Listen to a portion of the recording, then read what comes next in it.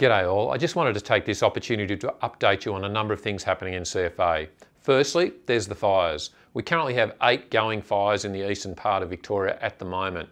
Last week there were 18 and we're down to 8. So there's been a terrific effort to bring those under control. So thank you to everybody for participating in that. And interesting, a fact that people might not know, is we've had just about every state, Western Australia, Northern Territory, every state and territory bar Tasmania, and that's because they've got their own fires, supporting us in Victoria throughout these fires. And at the moment, as I speak, we have support from New Zealand, which is terrific given the circumstances that are tragically occurring or have occurred in that country. Smoke is a big issue for us at the moment, and so there's a lot of work being done with EPA. We are increasing our burns, but we have to do that to make sure people remain safe moving forward. So we're not out of this, the ground is still dry, the drought factor is up there, so we need to be vigilant. But hey, thanks for everybody. CFA and other firefighters have done a terrific job in that space moving forward. Can I then take you now to the championships on the weekend? So the Urban Championships happened on the weekend. Congratulations to Dandenong. I know there's a lot of motion there, but the Dandenong Fire Brigade won that.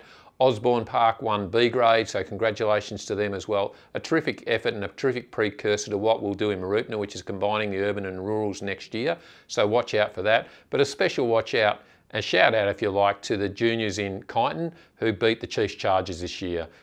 Certainly we'll give you a red hot go next year, but congratulations to those guys and girls. Can I also highlight that we're about to trial the urban helmets for volunteers. So that test is out there, and we will be reaching out shortly through different mediums, emails and the like, looking for volunteers that have that BA search and rescue qualification, so you can assist us with that field testing and trialling of the urban helmets for volunteers. So keep your eye out for that as well. The Vic SES and Red Cross have partnered to have a neighbourhood day coming up. That'll be launched on the 31st of March. This is about where we're encouraging neighbours to simply talk to neighbours, get to know each other, bring back that whole culture where, hey, we can support each other in our street, etc. This is about building community resilience. Watch out for that launch. It's happening shortly, and it's a collaborative effort between a number of agencies, including CFA, and we're taking ownership in that as well.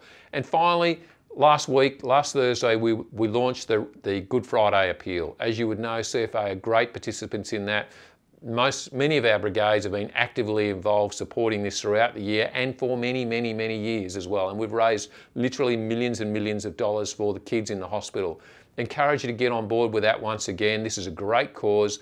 It really is time that we're proud of our organisation, the contribution we give to our community well and beyond fire. And this is about helping kids that are sick in hospital. So I encourage you to do that as well. Hey, just a few things happening in CFA. Thanks for watching.